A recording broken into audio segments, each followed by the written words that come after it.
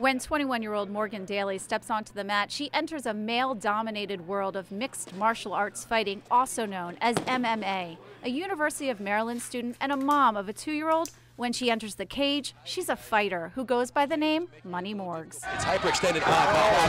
The sport is gaining popularity with women and combines martial arts like judo, jiu-jitsu, and aikido. Morgan won that first fight. Her second one is coming up May 30th, and she's training hard at Team Eckenrode Gym and Fitness in Rockville to win again.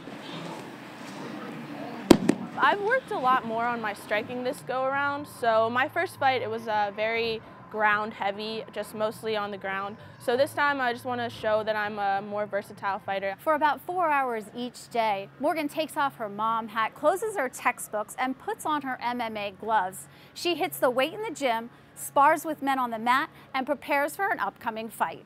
There's no gender. I have a sparring grown man. I have a sparring man my size. And if she's not winning, it still frustrates me. She still gets yelled at. It's a sport with few rules. MMA is as realistic of a fight as a competition can be. So we have small rules: no eye gouging, no punches to the back of the head, no punches to spines, no fish hooks, no poking people in the eyes, but everything else goes. Morgan ran track and swam for Good Counsel High School. She got into MMA in college, and her coaches say her work ethic is what makes her successful. She needs to be perfect at everything she does.